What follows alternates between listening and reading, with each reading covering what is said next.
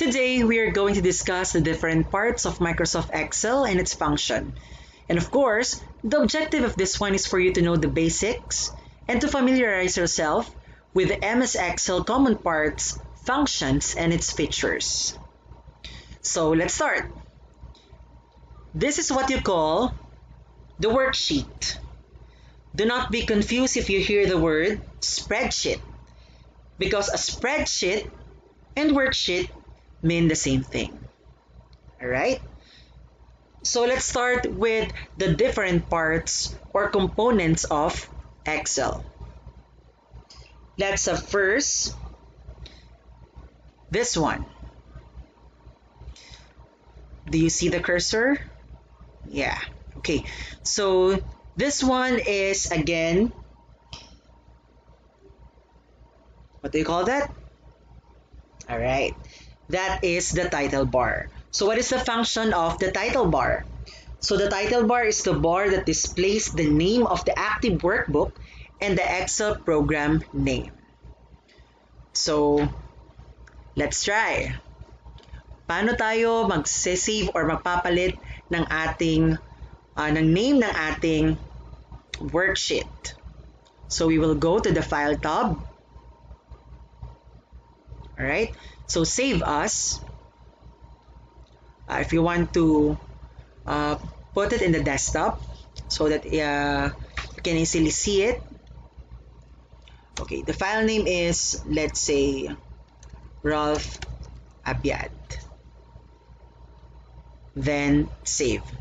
There you go. We have a new name of our worksheet. Alright, so let's have the second component of this, or the second part of Excel. We have the quick access toolbar. So this is, or these are the quick access toolbar. Ayan pong mga icons na iyan. So pwede mo siyang i-customize. Ayan. Customize access toolbar. Kung ano yung gusto mo agad makita, ay of course, kailangan mo siyang i-check. Ayan. So, if it is not important, pwede namang i-uncheck mo siya, no? So, yung mga importante is, ayan yung may mga check, new, open, save, undo, redo. Again, so this part is the quick access toolbar. So, next part, we have the ribbon. So, this whole, what do you call this? Tabs, or group of tabs, of icons rather, are what we call the ribbon. Alright. So, ito yung icon kung saan makikita mo yung ribbon display button, kasi pwede mo siyang i-auto hide, show, no? Show tabs, show tab, both tabs and commands. So let's try to hide it. Yan. So you will see the entire worksheet or the spreadsheet. Okay? Ibalik natin. Show tabs. There you go. So yung mga importanteng tab lang, such as File, Home, Insert Page Layout, Formulas, Data, Review, View. Then, ayan, if you want to show it all, para mas madali mong makita, show tabs and command. Again, itong lahat ng ito, this is what we call, ano nga ulit? Alright, that is the ribbon. So let's go to the next part. The next part is the name box. Ito po ang name box, itong part na to. So dito nakalagay, pagmasdan nyo ha, please notice this one. So this is the active cell kasi, no? So another part yan. Sige, later natin siya balikan. Ayan, so you will notice, inilipat ko yung active cell. Ayan, so nagbago yung name ng box na yon. So this is the name box. So let's say, tatapat ko dito yung cursor. Ayun, so nakatapat siya sa column K, row 11. Alright, so again, this is the name box. So what is the function of the name box? Obviously, it is a box that display the cell reference of, again, the active cell. Alright, dahil nabanggit na natin yung active cell, ito naman yung tinatawag natin na active cell. Ayan, nakikita niyo ba yung cursor na parang cross? Ayan po yung active cell natin. So what is the function of active cell? So it is the cell currently selected in the active worksheet. So let's try moving the active cell. Ayan. So makikita natin na babago din yung name box. J10, I10, H10. So much for that. So the next component or the next part is the formula bar. Ito po ang tinatawag natin na formula bar. Ayan, yung cursor natin lumabas. No? So, whatever you type in the active cell, lalabas dyan sa formula bar. Let's try to type Ralph. Alright, so as you can see, dito ako nag-type sa active cell, but nandun din siya sa formula bar. Alright, so ano bang function ng formula bar? So it is a bar that displays the value of formula entered in the active cell. Just like what I did. Okay? Ayan po. So I'll try to clear this one. So kung i-clear mo yan, backspace lahat ay borado na. No? So ganun yung kaibahan ng Excel sa MS Word wherein isa-isa yung pag binackspace natin, every single value lang yung nade-delete. So this time, so deleted na yung lahat or makiklear lahat when you press backspace. Ayun. Okay? So kung gusto mo siyang i-try, i-delete lang siya one by one. So itatapat mo sa active cell, double click or double tap.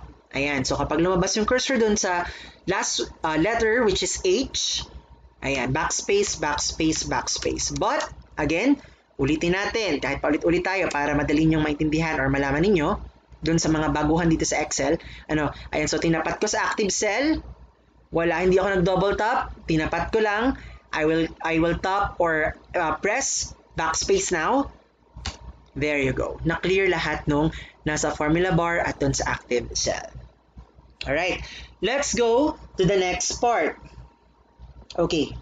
Ano pa bang mas pinaka-importante dito? Okay, so we have the select all buttons. This part is the select all buttons. Ayan. So, lahat siya ay mag-highlight. Nakita ba? Ito yung part na select all button. Okay, so what is the function of select all button? Of course, from the word itself, it is a button used to select all the cells in the active worksheet.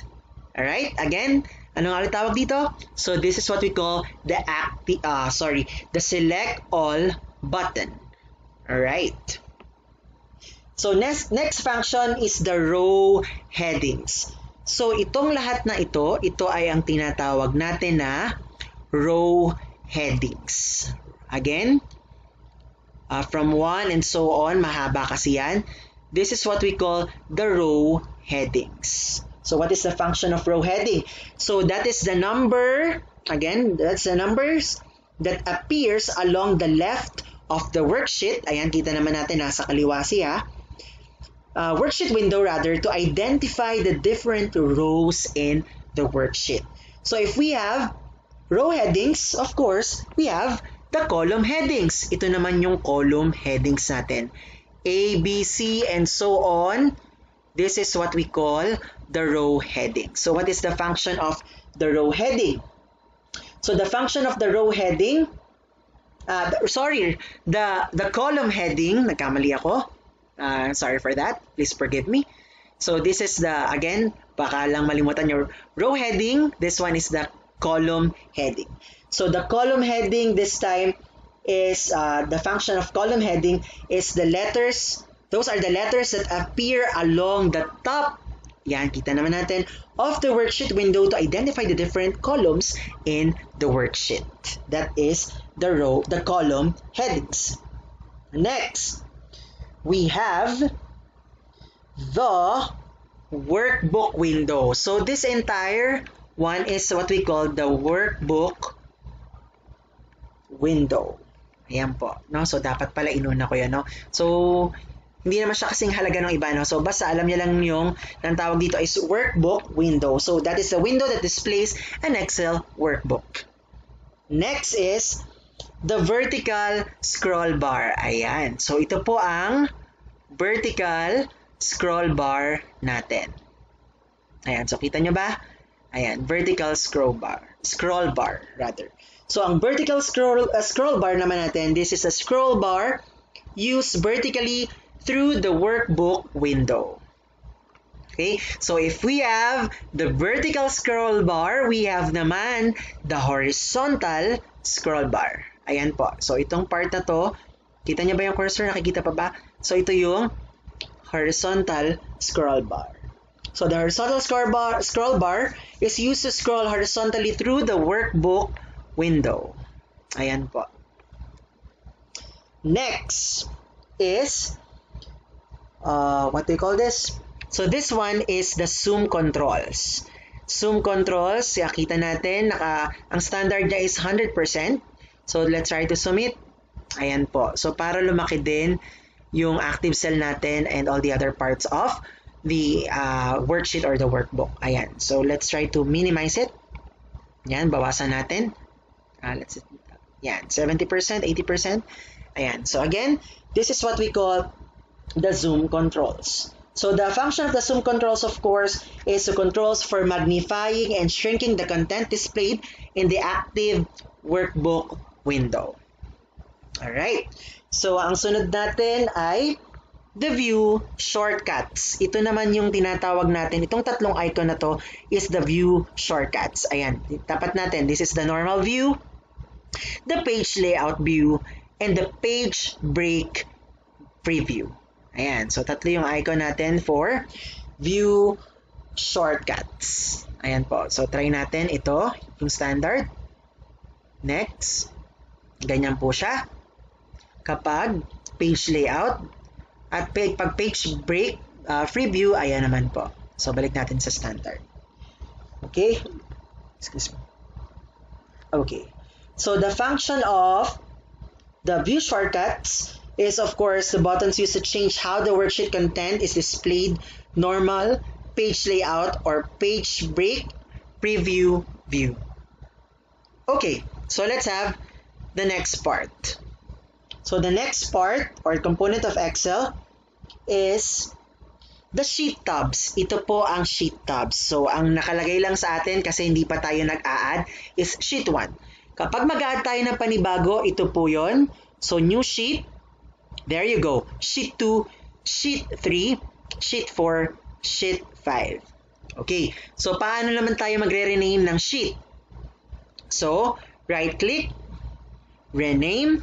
So let's say for example, ABM. Sheet 2, let's rename it to STEM. Sheet 3, TVL. Sheet 4, what else? ICT. Ayan. Although this is a strand of TVL. Okay, so kapag gusto nyo namang lagyan ng kulay para madali nyo talagang makita or mahilig kayo sa ganan, so pwede nating palitan yung tab natin. So this is the tab color. Again, na ulitin natin. Right click lang ulit. There you go. So red, STEM, green, and so on. Ayan. So ganun po magpalit ng tab color. Okay, ito naman yung status bar natin. There you go. Ayan. This is the status bar. Kung ano na bang nangyayari. Oh, sorry. So, hindi natin nabigay yung function ng sheet tab. So, the sheet tabs, these are the tabs that display the names of the worksheet in the workbook. Okay, what about the status toolbar? Status bar, rather. So, again, yun yung dun na lumalabas yung status ng ating workbook. Alright?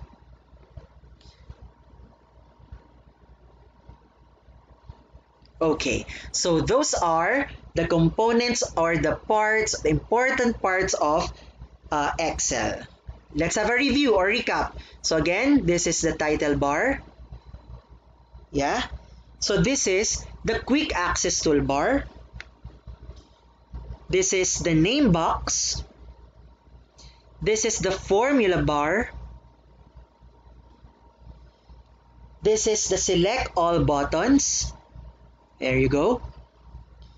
This one is the row headings. row headings. This one is the column headings. This one is the status bar. This is the sheet tabs. This is the horizontal scroll bar. This one. This is the vertical scroll bar. This is the view shortcuts. This is the control shortcuts. Zoom controls rather. This is the ribbon. This whole thing is the ribbon. And this icon is the ribbon display buttons. Again, this one is the customize access toolbar icon. And this this entire screen is what we call the workbook window. Okay, so and by the this is the active cell. All right, so those are the components or the parts of the Microsoft Excel. Okay, that's it. So I hope you learned something for today. Thank you and happy learning.